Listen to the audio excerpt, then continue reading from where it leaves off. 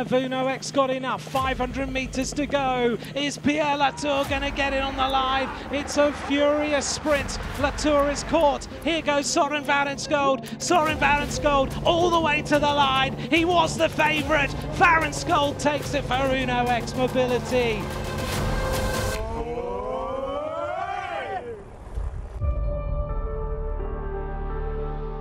There was double delight for Soren Waerenskjold yesterday as he stormed to the stage win and snatched the overall lead of the AlUla Tour. The Norwegian will be looking to keep hold of the green jersey today on another sprint day to the AlUla Camel Cup track, a rather unusual finish, but they will at least be staying on tarmac instead of trying to plough through the sand.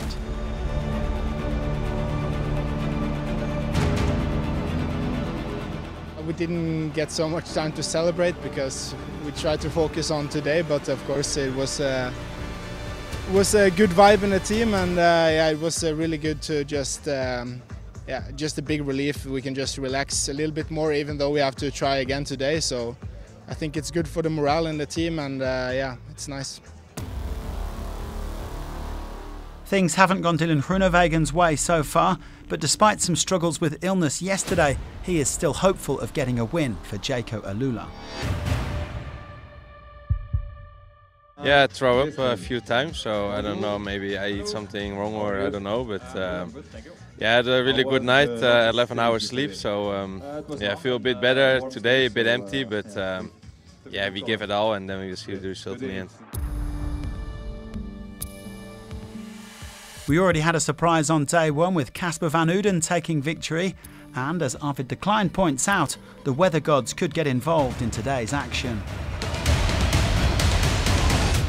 I think we will see echelons today, I'm pretty sure. Yeah, so it will be a hard race today, hectic, and yeah, we will see how many guys will make it to the final.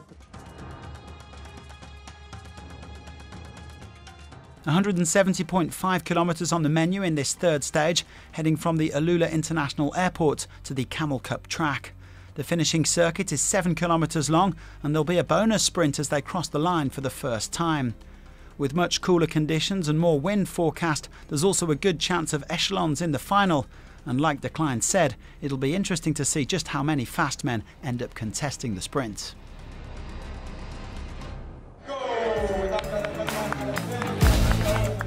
There was crosswind chaos from the off today, and Rafał Majka was one of the chief victims, the Pole finding himself a long way back in a small chase group.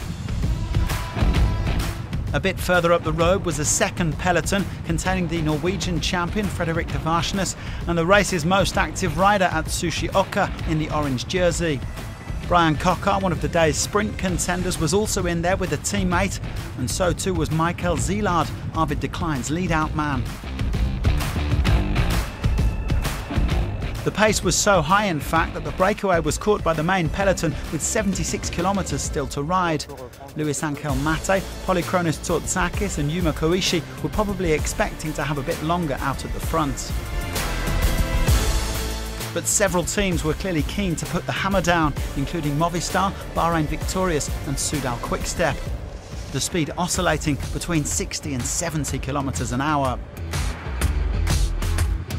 However, with the wind dropping after a change in direction and not too many major players caught behind, the peloton decided to call a truce. That brief lull encouraged Tsortsakis to go back on the attack, and after a few minutes, he was joined again by Mate. It didn't take too long for the second peloton to catch up, so the race settled back down into a familiar pattern.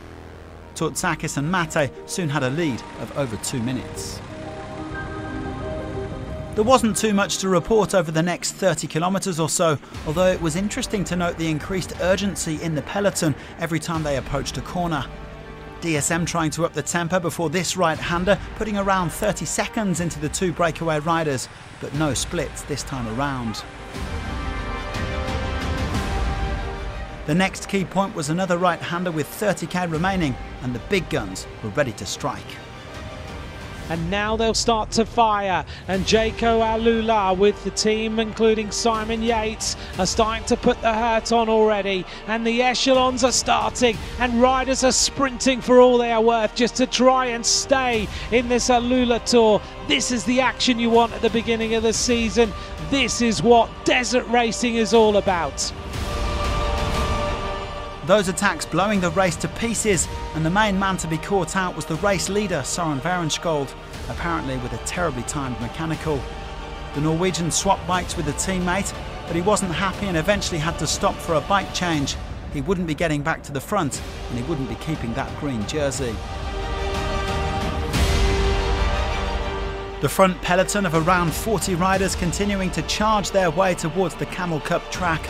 Waerenskjold had gone, and so too had Dylan Groenewegen, but there were still plenty of fast men up there, including Van Uden, de Kleijn, Juan Sebastian Molano and Tim Merlier. A couple of the Tudor riders tried to go clear on the final circuit, as did Matthias Norsgaard of Movistar, but to no avail. The surviving sprinters would battle it out for victory. Van Uden opens it up very, very early. Going for the sprint is Luca Metgetz, trying to give a victory for AlUla, but it's Tim Merlier. Merlier going all the way to the line.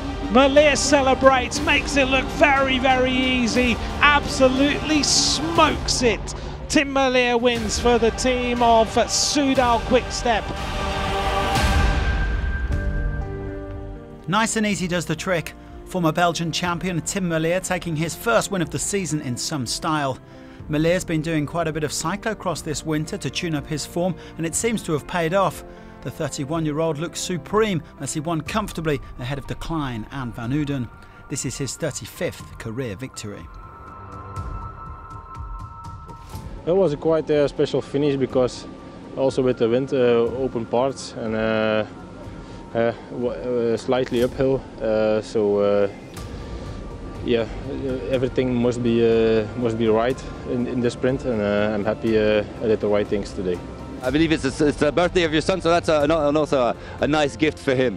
Yes, I was really motivated today. I didn't want to make a mistake today, and I'm happy I can give the victory for my son's first birthday. Merlier beating the Dutch pair of de Kleijn and Van Uden, with Groenewegen's lead-out man Luca Metgetz taking a creditable 4th place. Molano rounded out the top 5. Van Uden recovers the race lead that he held after winning stage 1. The young Dutchman is 2 seconds ahead of Merlier, with Mateo Sobrero up to 3rd after taking another 3 seconds at the late bonus sprint. Van Uden is also on top again in the points classification with 30. Merlier sneaks ahead of Waerenskjold into 2nd. Tsourtzakis, who has certainly been busy in the past few days, goes into the orange jersey as the race's most active rider. And Van Uden is also the best young rider, 14 seconds clear of his compatriot Rick Plumers and Fred Wright. Friday's 4th stage will be a feast for the eyes as the riders head from Hegra to Moriah, where the sprinters should have their final opportunity of the week. Do join us then, and thanks for watching.